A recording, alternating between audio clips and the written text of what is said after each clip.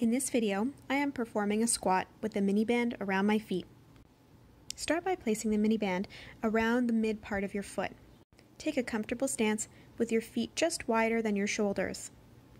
Push out on the mini band with your feet. Maintain this constant pressure over the outside part of your foot. Lower into the squat by performing a hip hinge, drawing the hips back as if sitting into a chair. When at the bottom of your squat, try to keep the knees in alignment with your second and third toe.